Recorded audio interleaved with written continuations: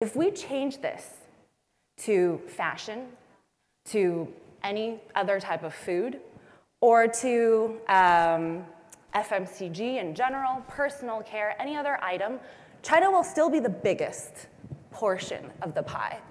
And so that's why China is very relevant to a lot of us.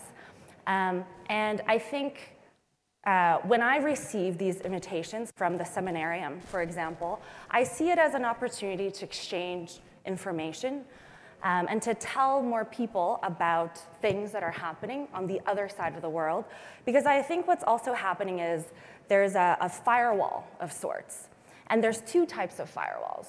So you might or might not know, the likes of Facebook, Google, Instagram, YouTube, LinkedIn, Twitter, the list goes on. All of those apps you can't use in China.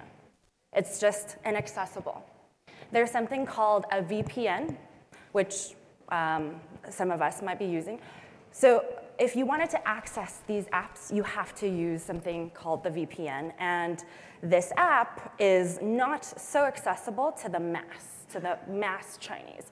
It's usually the more educated or people have maybe traveled abroad before or went to university in America, et cetera. Those people will know about the VPN.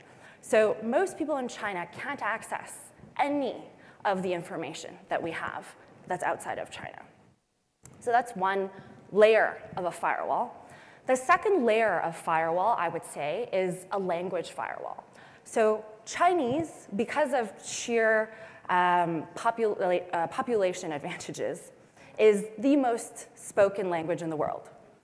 But it is almost the least spoken language in the world outside of China, because the rest of the world is mostly functioning in English. In Spanish is so common, that's why I'm learning it. French. And so for a lot of content that's developed in China, it stays there.